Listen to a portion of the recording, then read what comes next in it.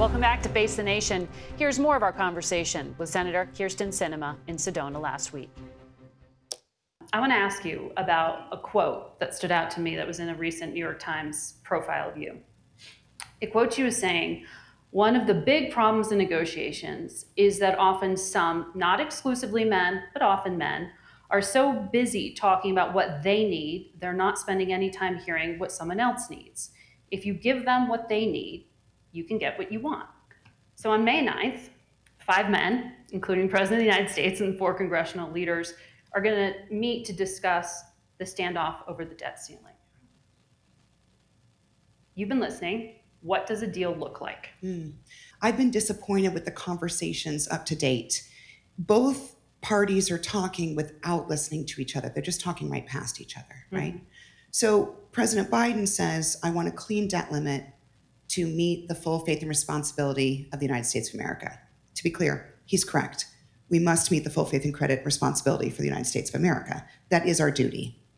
However, it's not correct to assume or to pretend that either party is used to or always is willing to pass a debt limit without conditions. Both parties have played this game for years. And so we're in a situation where one party is saying they will not negotiate at all with the other party. I think that's a very dangerous place to be because 1, it's not realistic. And 2, it's just not going to happen. So Kevin McCarthy, as we all saw, took him a long time to become speaker, barely squeaked by with the votes, had to make a lot of concessions to get the job. And he has a very, very, very narrow road to walk. So he has to thread a needle where he can get the votes he needs to pass a debt limit increase and continue to be speaker. Now, there have been sounds coming out from the Republican conference in the House for months. Patrick McHenry, who's the chair of the House Financial Services Committee, Patrick has been talking for months about what a deal could look like. People have not been listening. They should be. I think folks should actually say, let's hear these options. The reality is the bill that Kevin and his colleagues passed with the House is not going to be the solution. The votes do not exist in the United States Senate to pass that. But what the president is offering is not a realistic solution either. There's not going to be just a simple clean debt limit. The votes don't exist for that. So the sooner these 2 guys get in the room and listen to what the other one needs, the more likely they are to solve this challenge and protect the full faith and credit of the United States of America. We're in really shaky ground right now. And now we have June 1st as the X date, according to the Treasury Secretary. That's right. So do you think that gives enough time for a broad agreement? If there's been no talking to date, how do they get it done? They could get it done. By June 1st, well in advance, before an actual default. They could get it done, but it would be a challenge. I think what it would require is both Speaker McCarthy and the president and their respective party machines to kind of drop the facade, like where they're at right now, and just sit down and talk about brass tacks. What does Kevin need in order to deliver the votes? And what does the president need in order to feel comfortable with the full faith and credit of the United States of America? Get to that point and then figure out a way to give each man what he needs. Are you weighing in on this at all? I have conversations with my colleagues every day. That sounds like a yes. Well, back in 2011, it was a senator who helped deliver, coming back from the brink the last time there was the risk of default when Leader McConnell jumped in. Right now, it doesn't look like he's jumping in. I don't think he can. Why? Well, I don't think that a solution that was negotiated by Senator McConnell would carry the kind of weight that is needed with House Republican members. So I think Senator McConnell knows that. Which is why he's saying talk to the House. Right. Well, they'll all be in the room on May 9th. That's right. So we'll see what happens.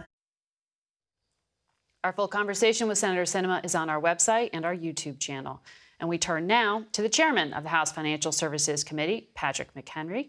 Mr. Chairman, good morning. Good morning. The senator previewed some of your proposals here, so I want to talk to you in depth about that. But just level set for us here, because we have the congressional leaders getting in the same room with the president Tuesday. You said in March you've never been more pessimistic about negotiations. Where's your confidence level today? Instead of being at the depths of the ocean, I'm merely drowning. I mean, if that tells you. So my level of optimism is from complete and utter pessimism that anything could get done to some level of modest pessimism now.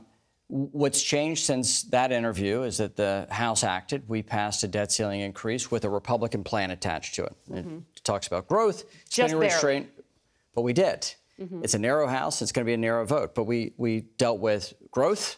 We dealt with immediate spending and long-term savings. So a balanced program here. Now, we've sent this over to the Senate. The president said, show us your plan. We've not only shown him the plan, we've passed a plan. The Senate can't do it now with 43 senators saying we're not going to go along with the Schumer plan for a clean debt ceiling increase, the Biden plan. And now President Biden has to come to the table for a negotiated solution. He needs to listen to his economic advisors, not his political advisors, and take this very seriously, given the late stage that we're currently in. You were just referencing a letter that was signed on to by a number of senators, including Minority Leader McConnell, who seems to be throwing his weight behind the Speaker of the House. What does a bipartisan deal actually look like? It looks a lot like the bill that we passed out of the House. It touches growth. It touches... That's dead on the arrival in the Senate. You know that. Well, we sent a significant, large bill that brings down the cost of government by $4.5 trillion over the next decade. It's big, yes, but we sent growth, short-term cap deal on spending, so we can fund our government for the next 2 years without drama, and then long-term savings. So a pairing of 1, 2, and 3, that's what a deal looks like. I've talked to a lot of senators, a lot of Democrats and Republicans in the House and the Senate to try to see what a deal would look like. And at this stage of the game, the one key ingredient I don't have is what the administration would come to terms with. We have to have something that can pass, that addresses our fiscal house at a time where we have record inflation and record federal spending. And we need to have something that can both pass with Republicans and Democrats. Exactly. It has to be bipartisan. And you acknowledged it's going to be likely a narrow vote in the House. With the vote you did get through, there were 4 Republicans against it. 2 of them have said they will never vote to raise the debt ceiling, Tim Burchett and Andy Biggs. So compromise is where you have to get here, right? I mean, You're saying this to a member of the House that actually passed a debt ceiling increase and a president who would not have a second meeting with the Speaker of the House. The first meeting was February 1st, where 100 days passed. Everyone knows in divided government you have to negotiate, and the president says he will not negotiate. So the absurdity of the position the president's put himself in, where he is playing politics with the economy, is markedly different than previous debt ceiling increases where Republicans have been viewed as the recalcitrants. We've actually done something, and the administration says we're not going to talk. The Treasury Secretary said today it's you all who are putting a gun to the head of the American economy. That is what she said. And she's talking about the fact that Hell of a statement on a day like today, which shows that it's all about politics for this administration, U.S. not Treasuries about are the economic stability. bedrock of the financial system. You know that very well. So don't you need to just say default's off the table? And that's what we did by passing a plan. The president did not think we could pass a plan out of the House. So therefore, he said it's a clean debt ceiling or nothing. And so a clean debt ceiling is now off the table, with Republicans in the House and Senate saying time to negotiate between the Speaker and the president. That's all we're saying. The Speaker's not laid down a red line.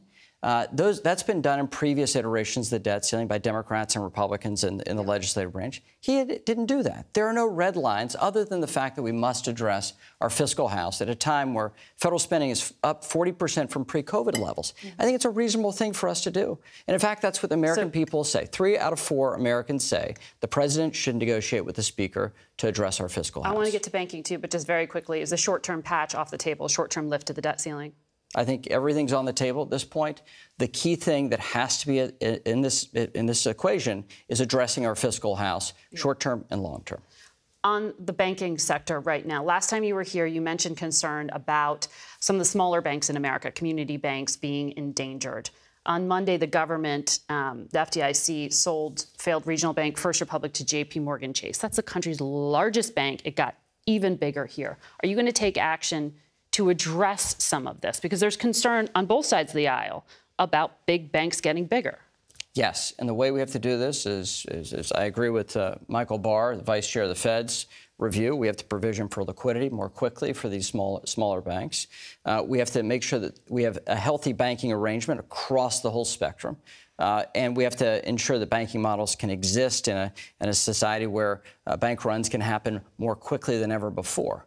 But let's get to the fundamentals here. If we look at the reason why these banks, the 3 of the 30 largest banks in America, have failed in the last 2 months, it's because of interest rate sensitivity of their balance sheet, which means they misjudged inflation. The Fed misjudged inflation. They've admitted it. They're behind the curve. The administration has been asleep at the switch for the supervisors of these institutions.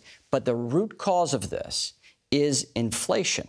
And if we can address inflation, it gets to the disease rather than addressing the symptoms. Management choices and hedging their bets could have been a big factor here when it came to the CEOs who ran these institutions. Absolutely. Are you going to call them in for testimony? And they're going to be in When? 2 weeks before the House Financial Services Committee.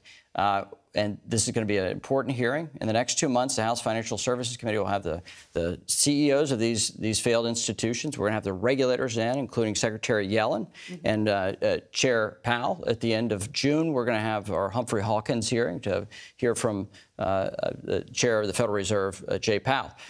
Those are important dates in this calendar, especially given the state of banking in America today. And all the pieces affecting the economy right now. I want to ask you as well, though, about the stability of the banking sector, because you had Jamie Dimon and Jay Powell, two of the most important people in the financial space, saying banks are solid.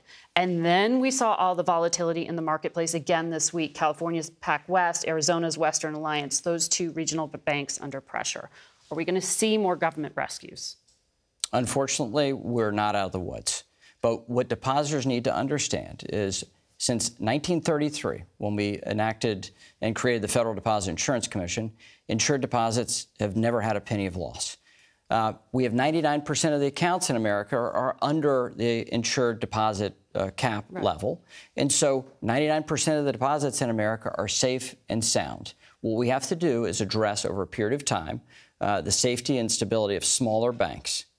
At a time where the market is judging their business model, their interest rate sensitivity, and the assumption that regulators are going to require a lot more capital for these banks to exist, they're making big assumptions. But the stability of the accounts, they're there. You've got your work cut out for you. Good to have you on the program today. We'll be watching May 9th, and we'll be right back.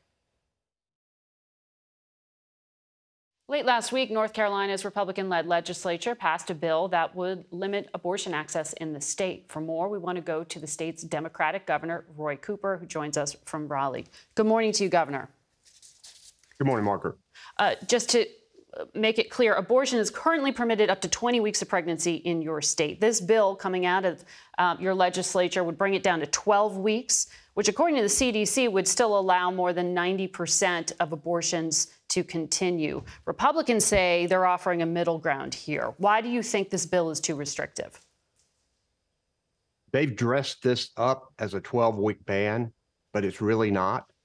They rammed through a bill in 48 hours with no public input, with no amendments, that drastically reduces access to reproductive freedom for women.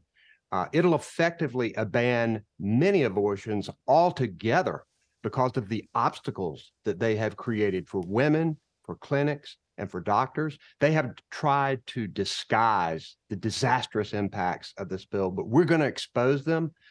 This bill has nothing to do with making women safer and everything to do with banning abortions. Well, we only need... Just so our viewers can follow along with you here, the bill would cut it off at the end of the first trimester, roughly 12 weeks. There would be an allowance for abortion up to 20 weeks in case of rape or incest, 24 weeks if there are fetal abnormalities. But what you're talking about are requirements like number of times you have to visit a doctor, information that a woman would have to share publicly. For sure. And also, in fact, for medication abortion, the bill specifically limits it to 10 weeks. And with these additional requirements of 3 in-person visits that doctors have said are medically unnecessary, with more requirements put on clinics that are already strained with 4-week backlogs of people, North Carolina has become an access point in the Southeast. And what this legislation is going to do is going to prevent many women from getting abortions at any time during their pregnancy because of the obstructions that they have put here. Many of these clinics are working very hard to treat women, and now they're going to have many new medically unnecessary requirements that I think many of them are going to have to close. North Carolina has become a haven in the South because so many of your surrounding states have severely restricted access. I know that you have, and we're showing a map there just to show where you are at the moment, but you have vowed to veto this bill. But your state legislature has a supermajority that could override it. So what is your plan to stop them? Well, first, we only need one Republican to keep a promise. At least 4 Republican legislators made promises to their constituents during this campaign that they were going to protect women's reproductive freedom. They only have a supermajority by 1 vote in the Senate and 1 vote in the House. And we've seen Republicans across the country step up. We saw them step up in South Carolina. We saw them step up in Nebraska because they know that people don't want abortion bans. And that's what this bill is. The more people find out about it. Why would they respond to your public calling out? Why do you think that would matter to them? Well, they don't have to answer to me. They have to answer to their constituents. So what I'm doing is trying to educate the public about the disaster that this bill is. And I'm going to go into their districts. I'm going to go into their districts this week. We're going to have forums with doctors and advocates and women who care deeply about the restrictions in this legislation. And we're going to educate the public. Look, they kept this bill under lock and key. They wouldn't let their own members take a copy out. The public only saw it for 48 hours. It's 46 pages long, and it creates so many problems for women in clinics that it's going to operate as an effective ban. And we're not going to let them disguise this thing as something reasonable when it's not. Well, I mean, compared to some of your surrounding states, 12 weeks is more permissive. If it were 12 weeks, Margaret, but it's not. It's not a 12-week ban. You don't have the votes, though, to codify abortion access in the state of North Carolina. Why have Democrats... No, we do not. No. And so why have Democrats been so outmaneuvered on this issue? I mean, this just seems to be that even if you get rid of this bill, you're going to have this fight again and again and again. So where is the compromise? So the problem is we have super gerrymandered districts and the Democrats are in a super minority. Every single Democrat has signed a bill to enact Roe v. Wade standards. We're all standing together and fighting. And what we have to do now is defend ourselves from these right-wing politicians who want to go into the exam room with women and their doctors. You know, these right-wing politicians make crappy doctors, and they've gone in and defined medical terms. Doctors are looking at this legislation and say, what in the world does that mean? So what we're going to do is call them out. Look, there are 4 Republicans who said they would protect women's reproductive freedom during the campaign. All we need is one of them. We can block this disastrous legislation, and then we can wait for the next battle. But what we're going to do is to continue to work to protect women's reproductive freedom in North Carolina. But you're just going to be on the defensive there. So, I mean, how does this actually get resolved? Or can you hold a referendum? Can you do anything? If you say the public's with you, how do you find a compromise? Well, we're not a referendum state. We have gerrymandered districts, so we have a Republican majority. Thank goodness I'm a Democratic governor, so I can rally the troops. For 4 years, I have kept abortion legislation from becoming law that Republicans have passed. But in this election cycle, we lost. They gained a supermajority by 1 vote in each chamber. So now we're in a different position. We've held the line for 4 years. But if we can get a Republican to say, look, this is not right, like they did in South Carolina, like they did in Nebraska, and their constituents, the more they learn, the more they are going to demand that these Republican legislators step up. All right, Governor, we'll leave it there. We'll be back in a moment.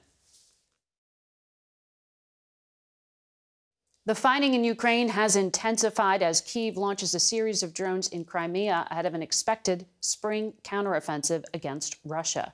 Senior foreign correspondent Charlie D'Agata is in Dnipro with more. The battle for Bakhmut has burst into flames. Ukraine accusing the Wagner mercenary group of using banned incendiary weapons, possibly white phosphorus, posting videos as proof. Deploying them in civilian areas is a war crime. A ferocious parting shot as the head of Wagner, Yevgeny Prigozhin, declares he's pulling his forces out of Bakhmut by Wednesday, following a rant against Russian defense officials in front of dozens of corpses of his men, saying their blood is still warm, blaming their deaths on a severe lack of ammunition. The death toll after 10 months of fighting has run into the thousands. Unsustainable losses for both sides. A sea of Ukrainian flags fly over the final resting place of the country's war dead. The Ukrainian government never reveals the true death toll of those soldiers killed in action. But these fresh graves tell their own story, including those they're preparing to fill. Ahead of the looming Ukrainian counteroffensive, Russia has gone on the offensive. The U.S. State Department clocked more than 150 airstrikes since the start of May. Ukraine has stepped up its attacks too, striking targets like fuel depots on Russian territory. It's still not clear who is behind the attempted drone strike at the Kremlin on Wednesday, but U.S. officials and Ukrainian experts tell CBS News it had to be launched from inside Russia. Maybe not the terrorist act to kill Putin, the Kremlin says it is. But it's an embarrassment ahead of a show of power for the president, Moscow's victory parade, an annual symbol of Russian military might, while the bloody battlefields of Ukraine tell a much different story. Although that Moscow parade is still scheduled to go ahead on Tuesday, more than 20 parades across Russia have been canceled, citing security concerns, although there are questions about whether there are enough troops and equipment to put on display. Margaret? Charlie D'Agata, thank you. We'll be right back. That's it for us today. Thank you for watching. For Face the Nation, I'm Margaret Brennan.